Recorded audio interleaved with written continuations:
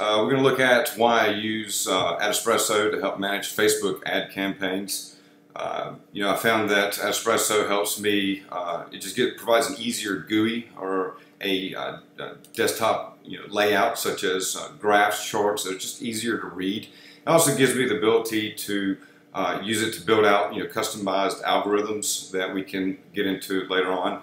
And it also just provides nice reports and other simple features that you can use to manage your Facebook ad campaigns from one central location.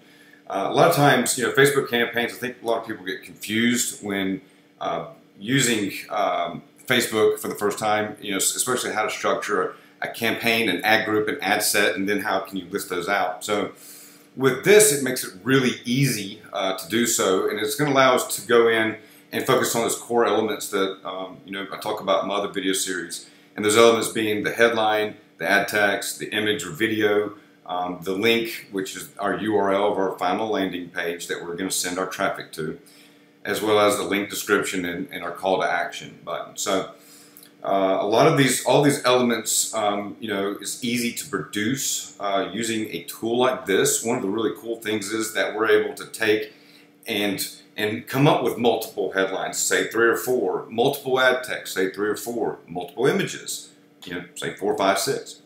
And we're able to allow this tool to mix them all together to basically do what someone like I would have done, a couple of years ago manually on the actual business desktop manager. So with that said, we're going to go ahead and just start off with setting up a campaign. By this point, you should have already logged in, or signed up to use Adespresso using the same email address that you have with your Facebook account. That way, or your Facebook profile or business manager account.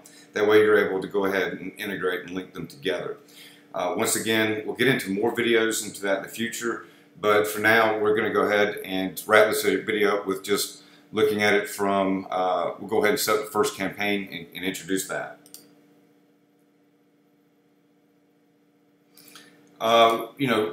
This is a real simple, easy to use. You've got 4 different selections or 4 different categories of ways to promote, and then multiple ways to do it whenever we run a campaign.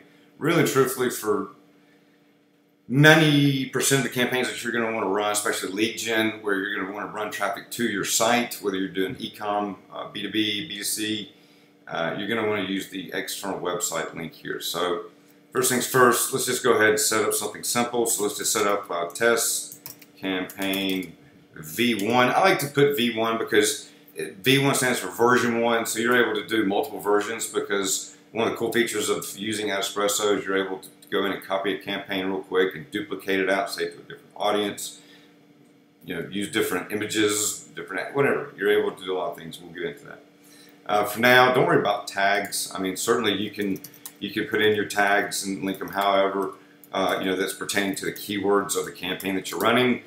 Say you're running something on, selling lima beans. Here you want to talk, beans, lima beans, healthy produce, organic foods, whatever other tags you can come up with.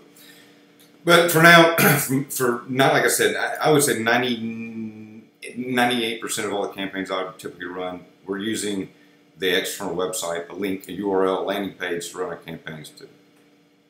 So put in the name of the campaign. You're just going to hit proceed. Everything's really in a fashion that's going to take you from naming the campaign to bringing in the ad text, your headlines, your copy, your images to set up with, and then it's going to take you to building your audience, and then it's going to ask you to publish, and the sequence is over. So I would say for the first video, let's just stop. Well, what do you say, Dave? Should we go ahead and proceed, or stop where we're at? Let's stop for a second.